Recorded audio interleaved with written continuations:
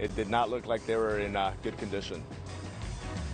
Tragedy strikes a family after their home went up in flames on the city's northwest side. Now 3 children and a woman are fighting for their lives. Good afternoon. Thanks for checking in with us. I'm Ben Bradley. And I'm Lourdes Duarte. WGN's Julian Cruz is live on the scene with more. Julian.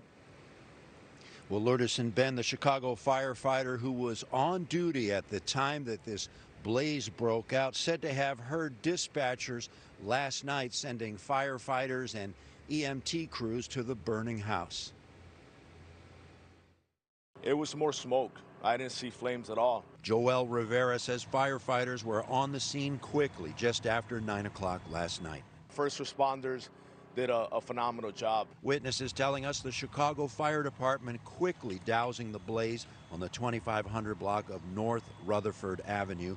A 34-year-old woman and 3 young children suffering significant smoke inhalation, the fire department says, to the distress of neighbors like Carlos Gomez.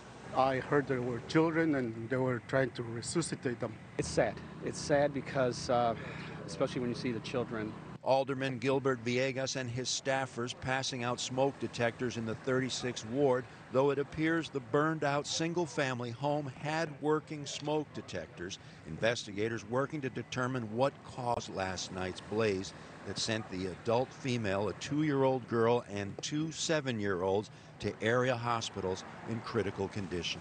And it did seem like they were in really rough conditions. Sources telling WGN News that a Chicago firefighter appears to have lived in the home on Rutherford Avenue.